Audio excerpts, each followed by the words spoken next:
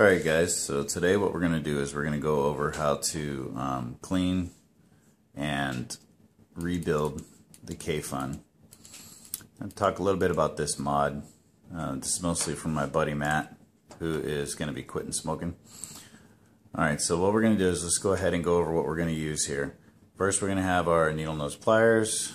I'm using the eFest 2500 mAh battery.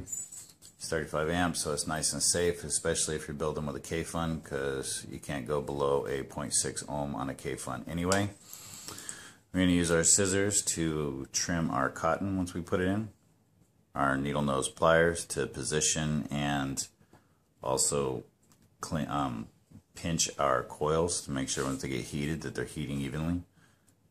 A pair of fingernail clippers so that we can cut the wire as we're using it.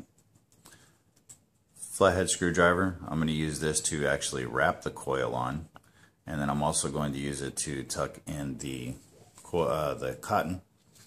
And then we're going to be using some 28 gauge wire that I got from some of the buddies at the local shop. I'm going to be sending all this to Matt so he'll be able to do it. So let's go ahead and take a look at the Kayfun. Alright, so the Kayfun, obviously, take it off the mod. Very short, sweet, and simple. We're going to talk about the mod really quick because this is kind of a unique mod. It does not have a spring. It's magnetic. So you'll notice that the button here is at the bottom. The button literally just falls out in your hand. So when you're getting ready to put this together, I'm going to make sure that this contact side is up. The other part of the magnet actually attaches to the bottom of your battery. Top, bottom, top, bottom. Pretty simple. Alright, so obviously how this magnetic switch works is it repels against each other, or they repel against each other, so that when you push the button, it pushes the battery up, it makes contact with the atomizer, therefore completing the circuit, making it fire. Now obviously this way is the wrong way, because you don't want them to stick together. So when you put it onto your battery, you just want to make sure that you're sticking it, so I'll flip it over, so that they're actually repelling. And obviously you can't feel this because it's a video, but at this point this is where they will repel against each other. So I'm going to put it on my battery just like that.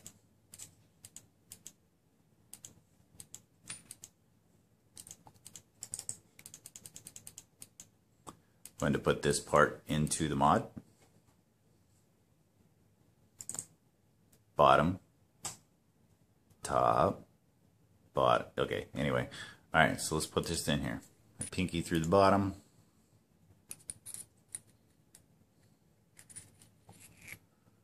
Slide it all the way down until it's at the very, very bottom. Yeah, so nice and easy. Battery. You'll know you did it right, because when you try to push it, it'll spring back up. If you push it in and it sticks, then you need to flip your magnet over. Just screw it together. Alright. The important thing to know about this mod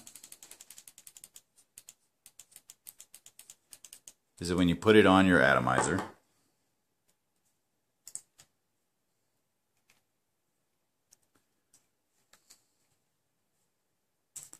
the part that actually makes contact, which is this part right here, you want to make sure that will make contact.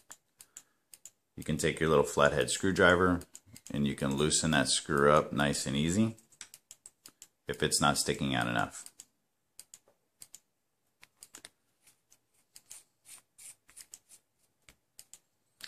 And that's pretty much all you need to know about the mod itself. So since we're good to go with that, let's go ahead and let's take apart the Kayfun itself. Now when you're getting ready to clean your coils, which I do about every 3 days, and replace the cotton, don't try to use pliers on these. Don't try to manhandle them because you can crack them. You can strip the threads. You want to be careful. When you take this off, you'll probably learn the hard way that this little O-ring in here, you want to make sure that that O-ring is still in there, because if it falls out or if it's on the chimney part here, when you put it back together, juice is going to leak out of the bottom air hole. So make sure that that's in there. Let's go ahead and next take off the actual tank part. Very simple.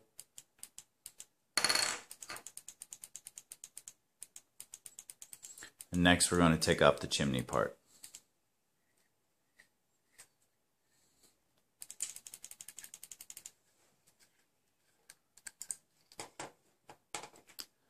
As you can see, I have been using this, so it is nice and nasty and dirty.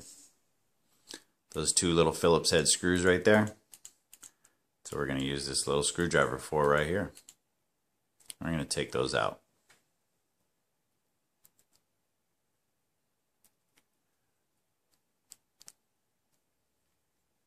Remember, you're not manhandling these things.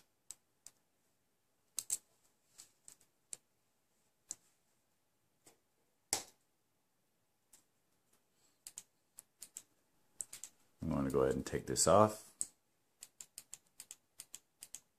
There's our coil.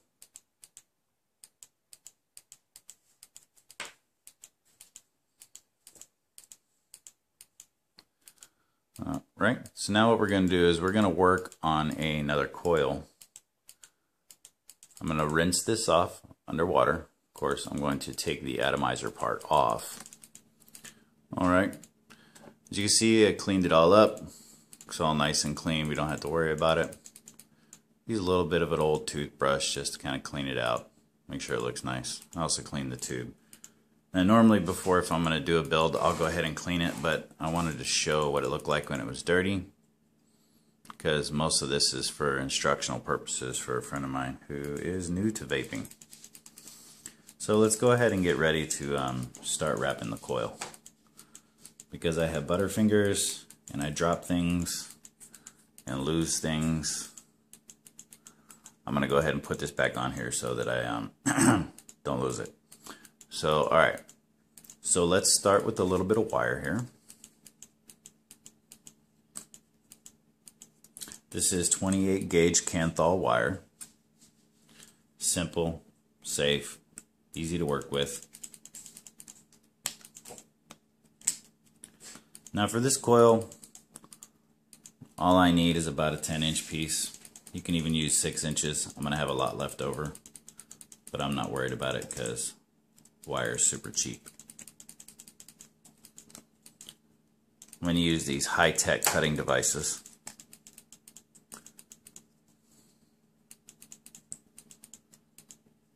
So go ahead and clip that off, which cuts very easy.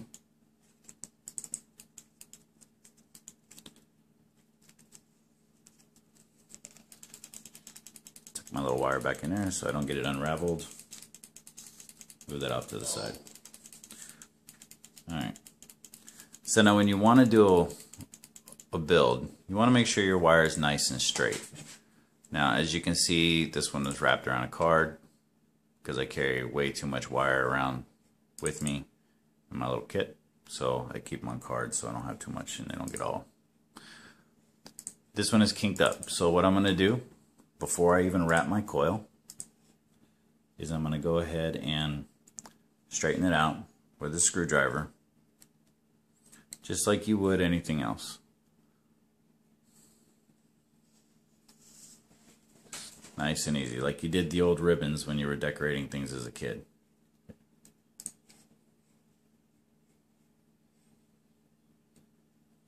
Perfect. Again, this is 28 gauge, so it's very easy to work with. You'll notice Now it's nice and straight. Okay. So let's take this screwdriver, because this is what we're going to wrap it around. Now as you can see on these posts, we have to wrap the wire around the screw after we make our coil. So I want to make sure I have a little bit left over. So I'll usually leave about that much. And for this screwdriver, it's just a little laptop screwdriver that I have. I'm going to do 9 wraps.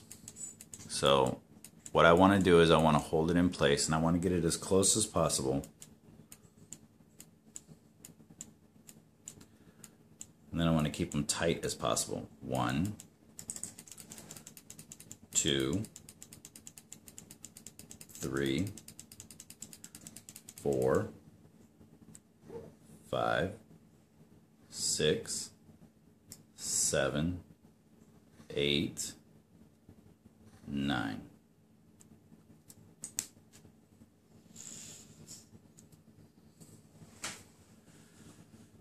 The important thing to know here on the Kayfun is that most coils I would wrap all the way around, but I want these both leads on the same side. Now I'm going to hold this because, as you can see, when you first wrap it, it kind of looks like shit. So what I'm going to do is I'm going to grab my needle nose pliers, and I'm going to hold the coil. Whoop. If I did it on camera, it'd probably be easier. I'm going to hold the coil with my fingers, and I'm going to grab this top lead with my needle nose pliers, and then I'm just going to pull it. So you'll feel the tension come out of it. I'm not trying to manhandle it, I just want it to be nice and tight.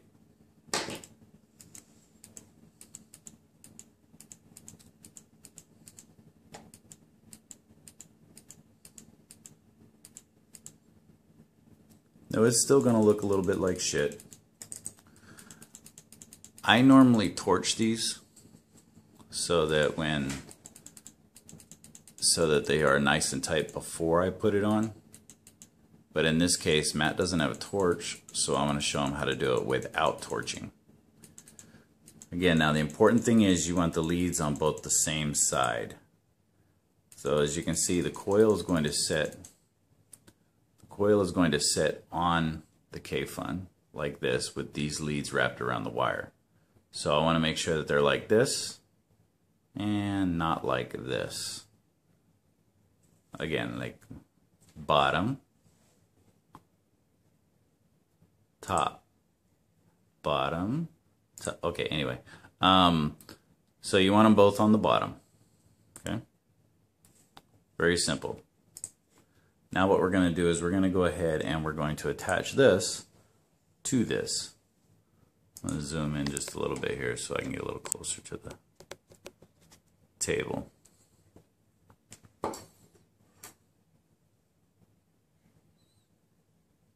I'm going to put this coil, see that hole right there? That hole is the airflow. I want the coil directly over the airflow, but I don't want it on it. And I'll show you what I'm seeing when I lift it up a little bit. We want to lift it up a little bit off the coil. So I'm going to take one wire, hold it in place. I'm just going to wrap it around a little bit. And it's actually very, very simple to do this. Once I have it wrapped around, I'm going to tighten down the screw.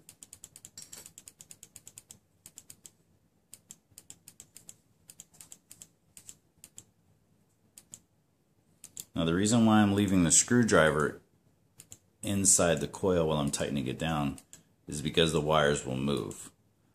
And I don't want to make the coil look any worse than it already does because it wasn't torched. So I'll take the other lead, pull it around, nice and snug. Get that in the light so you can see it, just right around it.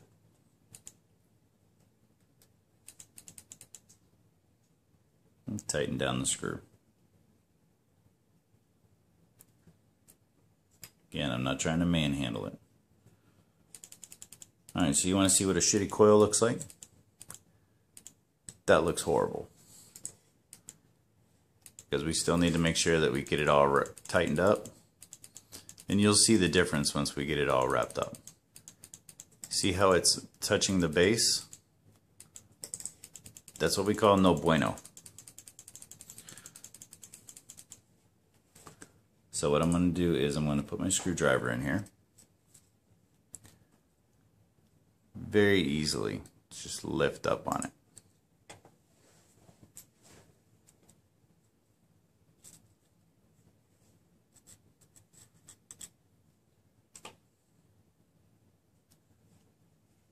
Now the air has a chance to flow underneath the coil.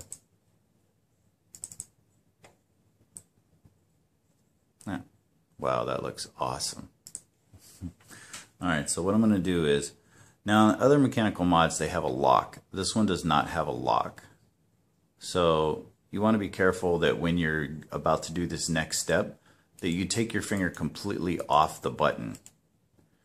What we're going to do is we're going to fire the mod. This part will start to turn red. And then we'll go ahead and take our finger off the button before we pinch it with our handy dandy little tweezers. If you touch the button while you're doing this, it'll make a nice little spark and short the coil, and it'll immediately burn right through the wire and you'll be starting over again. Now I use an ohm checker, but what I'm going to do is I'm actually going to send him my SVD so that we can cheat, because it's important to know what the ohms are on this coil for resistance. Now this coil should ohm out pretty good. It's pretty safe. It's got plenty of wraps, and I've been doing it long enough just so that I know, but for instructional purposes I'm going to put this on the SVD so that you can see. So let me go ahead and grab that. Alright, so now that we have our SVD, what we're going to do here is we're going to go ahead and turn it on. The way that you're going to turn it on is you're going to hit this button 3 times. 1, 2, 3. So this is what I'm going to do. 1, 2, 3. And even for a jar head, that pretty much tells me that it's on. Screw it right onto the top.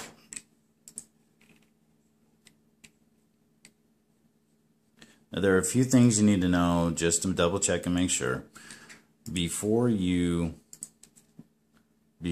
test the resistance, you want to make sure that nothing is touching anything else, and that the wires, that the insulator is not touching or anything like that. So what you're going to do is the first thing that you'll check, because you will find out the hard way if you don't and you make the mistake, is you want to make sure that this part right here,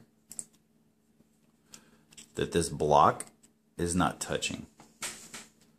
That screw that we loosened up on the bottom in the beginning to show you how to bring the screw down enough to where it makes contact with the battery, it holds this block in place. So if you loosen it too much, what will happen is you will see this gap right here in the middle. This will twist. And when this block twists and that touches, you're creating a direct short. So when you touch the battery, you'll know it because it'll immediately get hot. It's fairly dangerous because it can cause the battery to vent. Now before we test this beautiful, awesome looking coil here that looks like shit, we will go ahead and make sure we clip off any of these extra wires. So I'm going to go ahead and clip these off and this off.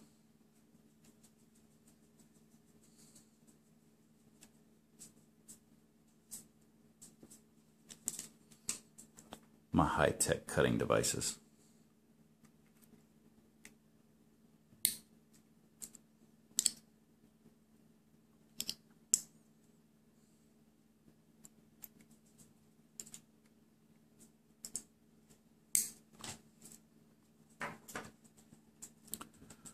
And it should be all cleaned up. Nothing should be touching. And we're going to make sure that that is lifted up off of the deck just a little bit there. Now we will continue to straighten this out and work with this coil. It will eventually look better. Just right now, we're just going to get it centered and up. Now I can be fairly confident that this is not going to be shorting out. All right. So this is probably going to be a little bit high. So what we're going to do is we're going to hit the plus button and the minus button at the same time. It's going to go ahead and tell us what the resistance is on this coil. I would like to shoot for about a 1.6, but I think this is probably going to come closer to a 1.9 or a maybe even a 2.0. So let's hold both of these buttons at the same time. 2.0. Now this is still fine. It's safe. I'm still going to give a decent vape. I prefer myself a little bit lower, but we'll go ahead and work with this and see what we got.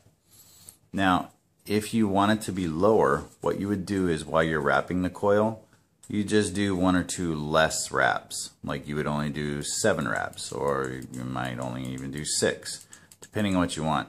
Remember, on the Kayfun, what you want to make sure is, you see your insulator right here, which is that little plastic piece right underneath the bottom. You want to make sure that if you get this thing below 6 ohms, that will start to melt. If it melts, well, pretty much just trash the Kayfun. Or you can go ahead and buy a rebuildable kit, but they're so cheap, sometimes it's easier just to buy a new one because it's going to short out, and then it could possibly cause your battery to vent, and it will be dangerous. Let's turn this baby off.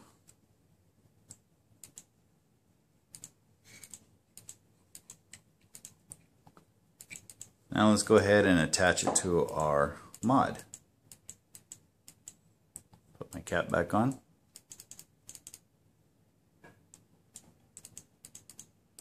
Protrudes just enough to make contact with the battery. Come on.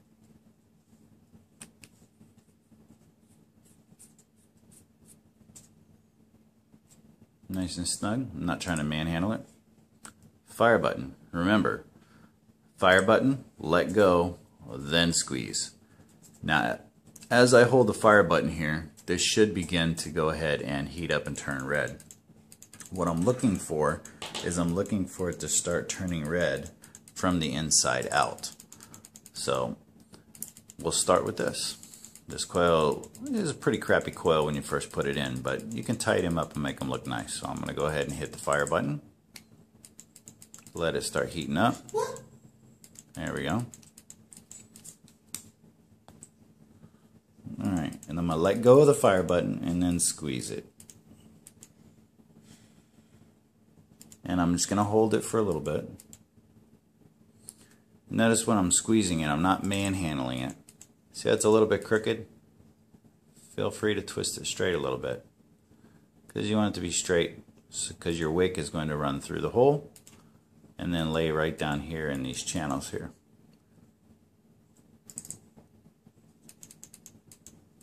Alright, so now let's go ahead and do it again. See, it's already looking better. Close most of the gaps in there. Still off the deck, but I'll probably lift it just a little bit more by inserting my screwdriver.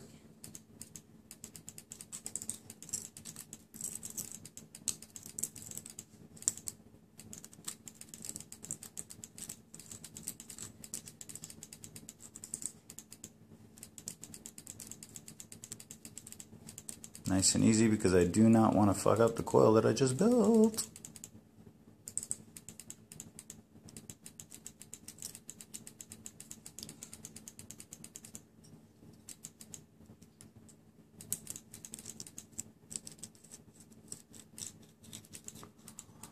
Nice and easy.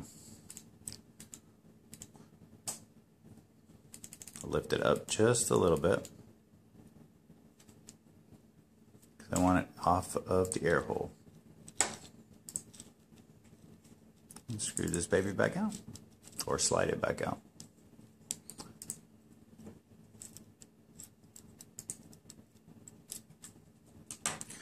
Now let's get back to heating it up and pinching it and making it look a little bit prettier.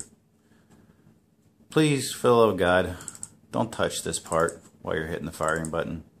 It will remind you why hot things hurt. Heat it up. Pinch.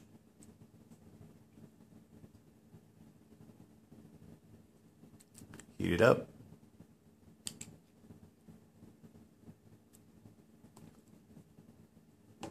Pinch. Heat it up. See, now it's glowing nice and evenly.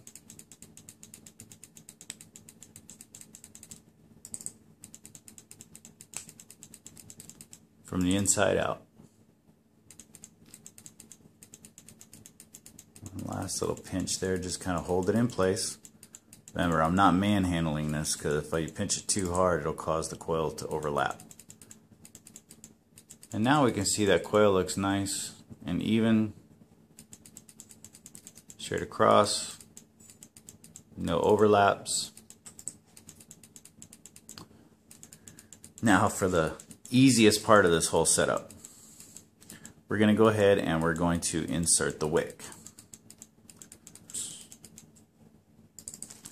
Many people use a billion different things. They claim about this and that, blah, blah, blah, blah, blah. Boil your cotton, this cotton, that cotton. I use 100% organic cotton, which I'm going to be sending him so he doesn't have to try to figure out where to get it from. You need a very, very little bit of cotton. Like this much cotton is probably a good 6-month supply. I got my 100% organic cotton at Whole Foods, which is the local hippie store. You can see very, very little bit. Now I'm not going to twist it. I'm going to just roll it between my fingers. And what that's going to do is that's going to make it nice and thin without compressing it. So that it'll slide through the coil.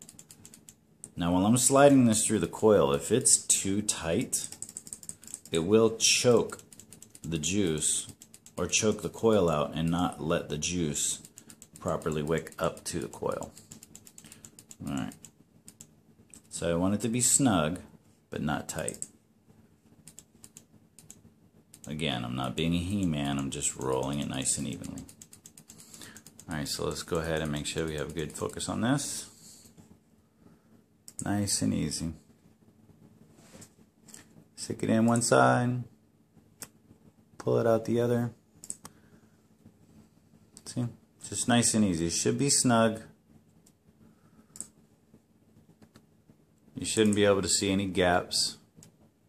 It should fit in there nice and easy. Alright, so now what we're going to do is, since this coil is, this wick is basically going to lay down into these channels, I'm going to make sure that they stop right here about this deck.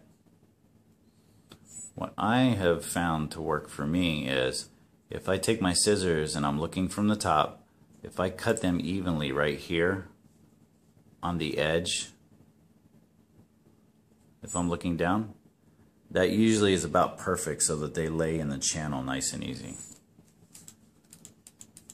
Another high-tech cutting device. And kids, please don't run with these. Not that I care that you might get hurt, but somebody else might. I'm going to cut this right at the edge of this.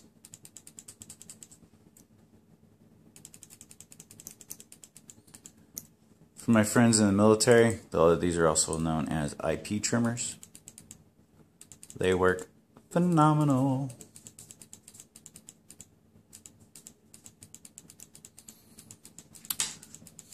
Nice and clean. So what I'm going to do now is I'm going to be pushing these down so that they lay right here.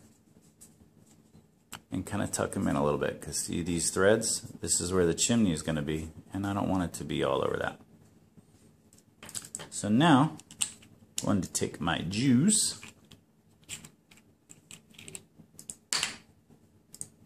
I'm going to put just a little bit on here. What it does is it makes it a little bit easier to manage. It won't frizz out on you or anything like that.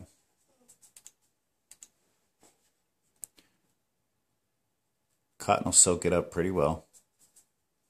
Hence why it makes such good wick.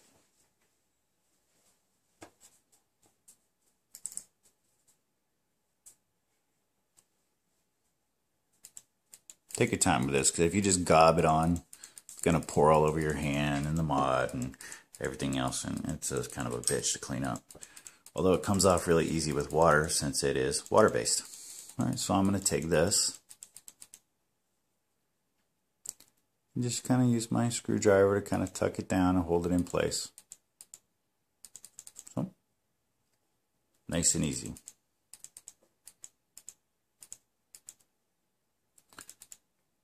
As with everything else, there's a million different ways to do it. Some people put on the chimney, stuff in the cotton, and shove it down in the hole. Whatever works for you. This works for me. Nothing on the threads. And we are good to go. I'm going to take my chimney. I'm going to screw it back on.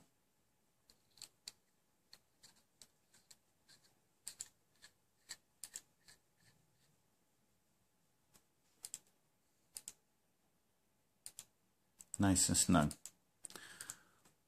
Now just to make sure, sometimes as you are putting these together, if you're not careful, what can happen, not that I have ever done this, I read it on the internet somewhere, that when you wrap these wires around these screws, sometimes what will happen is you might have a little bit sticking out. If you have any wire sticking out of here, when you screw this chimney down, it can touch this. If it touches this, then what will happen is it will short out and it will burn a hole in your wire.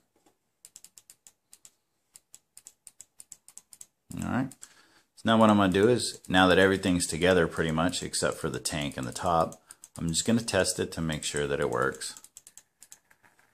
Yep. Yep. Doing good. Alright, so now let's go ahead and let's put on our tank.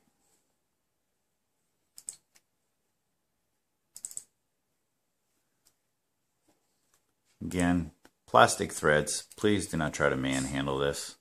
Usually I use my fingernail to see if I feel a little gap, then I know it needs to go a little tighter.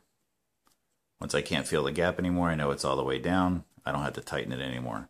The O-rings will keep it from leaking, so you don't have to worry about it. Now what we'll do is we're going to go ahead and take our juice and we're going to fill this up. Really quick, as that side note again, one of the things that you want to make sure that you have here is you have that ring, that O-ring, in that top part right there. So let's go ahead and put our juice in.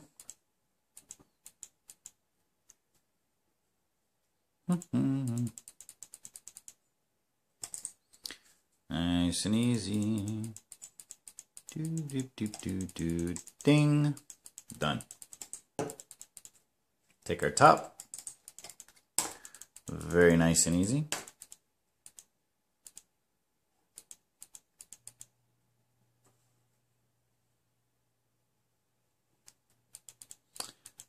A lot of the times will put my thumb over the air hole. And if you're confused which one is the air hole, it's the one that's next to the screw for the airflow control. Ta-da!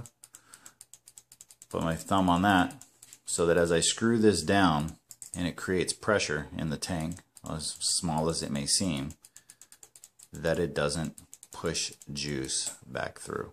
Again, using my fingernail to see if it's tight enough. Another way to see if it's tight enough is you hold it upside down. If nothing leaks out, you're pretty much good. So now what we'll do, just one final, yep, good to go. Now let's see how this vapes.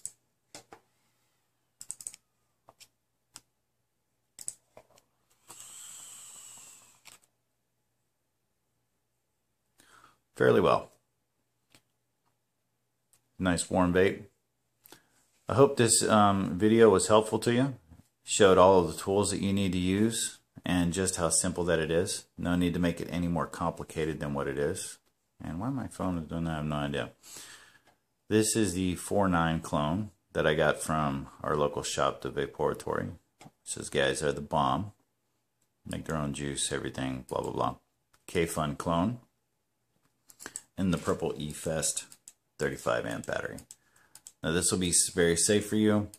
Please feel free to contact me if you have any questions. Other than that, our gas Semper Fi.